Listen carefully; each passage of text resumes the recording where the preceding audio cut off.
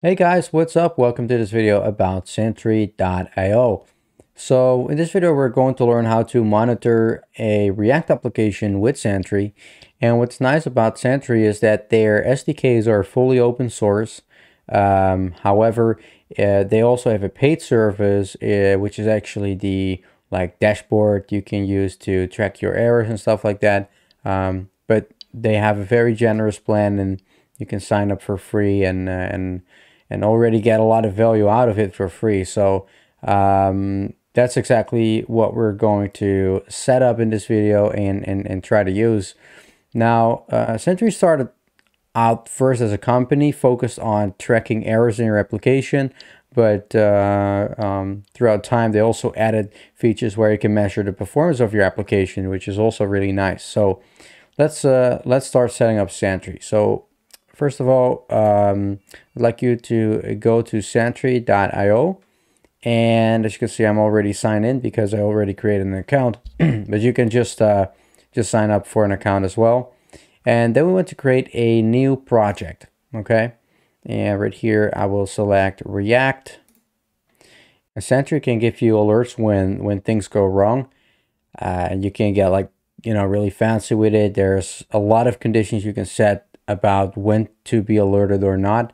For this video, I think it just as a general guideline, I think it's good if you say, let's say if there are more like 10 occurrences of a unique error in, let's say, 1 week, something like that. Okay, so then I can actually create the project, and now the project is created, and you will see that we automatically get a guide to configure React. So let's actually do that. So first of all, we need to install Sentry React and Sentry Tracing. So I'll just copy this line and I will install the packages and get back to you once that's done. All right, awesome. So the libraries are installed, and now we can actually continue. And I will start by copying this and putting it in my index.js file. And I will also copy the snippet right here, like so. Okay. So as you can see right here, we have a property called traces sample rate. You can set that value between 0 and 1. And this is focused on capturing the performance. Okay. So if you set it to 0, that will mean that no traces are being sent to Sentry, so you will have no performance monitoring at all. If you set it to 1, that means that all traces are being sent to Sentry. But like I said before, Sentry also charges you, or if you have a free plan, then your free credits will be deducted, right? You will kind of pay for the amount of traces you're using.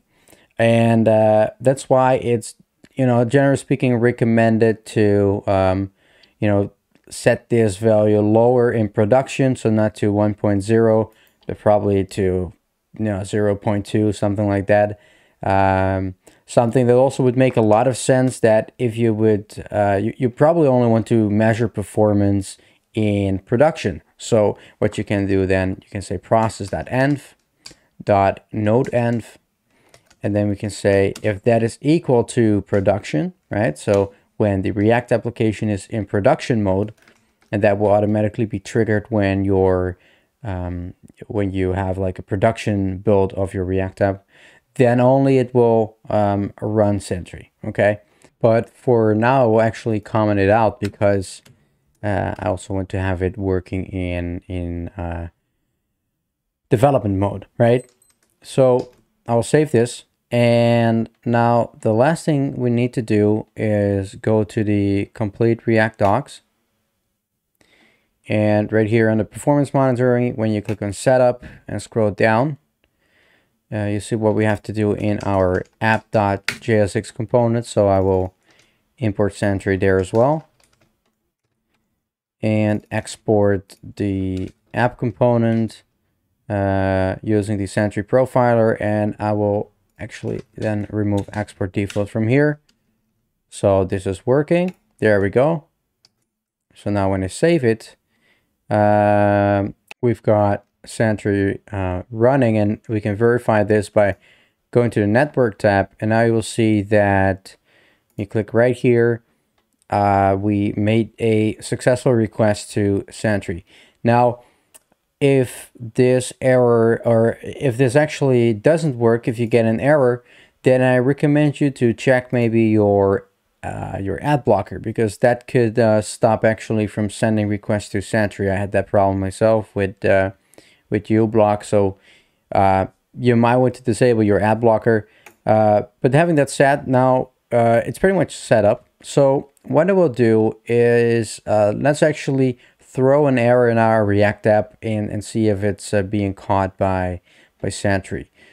So instead of saying Sentry, I will put a button here, and I will say that, by the way, the button has a type of button, and on click, I want to throw an error that says, oops, something has gone wrong.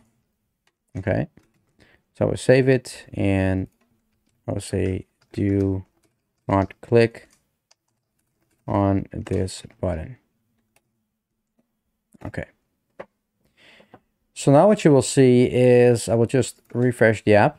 Once I click on the button, we get an error in our React app. But when I scroll up a little bit, you will see that the error is also sent to Sentry. Okay. And we can verify this by going to sentry.io. And that should now push me to the dashboard. And now I can click on projects. And right here, you will see that we had 2 transactions. And when you click right here on view all issues, and I'll actually make the screen a little bigger like so.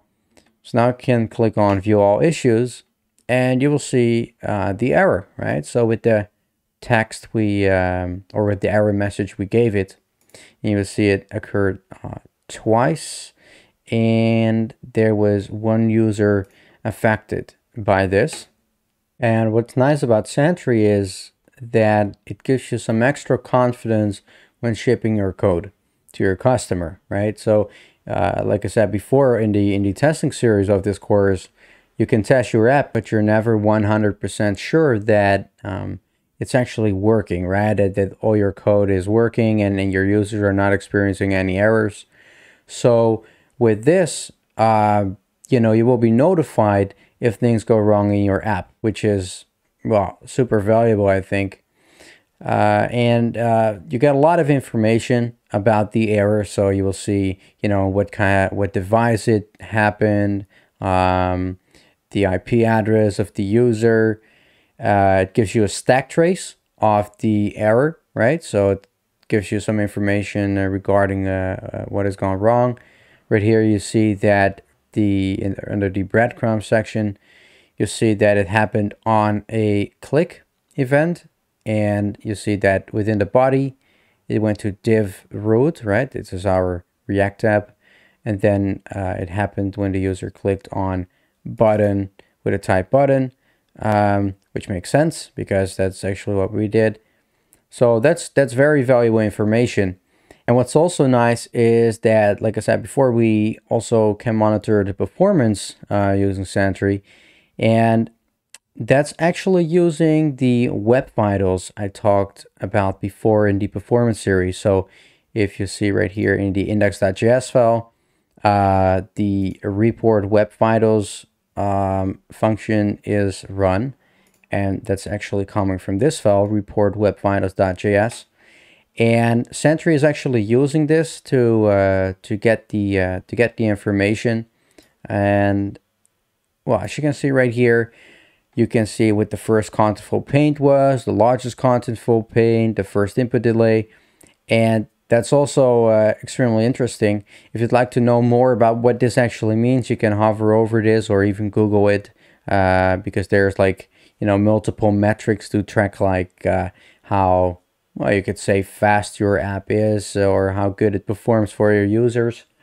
So, but what you also will see, let's say I run this app again and I will, let's say, throttle both the network and my CPU. Okay, so I just selected low-end mobile right here. And now I will just reload this page. That, of course, will be very slow. There we go, it loaded. I just put it back to no throttling. So now when I refresh Sentry, might take a while before the data actually is also processed by Sentry. So I'll just wait and refresh again. There we go. So now you see that we had, this is actually the average control paint. And now you see it's almost increased by 5 seconds, right? And it seems that that is also, poor performance. So do note that the performance of your application is also affected by the devices your users are using. But yeah, just do know, like, especially if you select the low-end mobile in Chrome, it will just slow down your CPU like so incredibly much that your React app will always be very slow. There's very little you can do about it. But this is also nice, if you click right here, you can also see how it performed over time. So it gives you an idea of how your app performs. So that's pretty much it about Sentry. And by the way, I want to show you one more thing. Let's say most of the time someone in your team is going to be in the lead for monitoring Sentry, or maybe even more folks are doing it. So let's say you're being assigned to fix a certain issue, then you can just go to the project, right? And then you can go to the issues. And now let's say that you have changed the code and you fix the bug, then you can actually resolve the issue, okay? And that's a way for you to let other people know that you solved the issue. So, but there's a lot more you can do with Sentry. I definitely recommend you to just discover and play a little bit around with Sentry, see what you can do. But there's so much you can do. It's really nice to have. So, but yeah, having that said, that was it for this video. Thanks for watching, and I'll see you in the next one.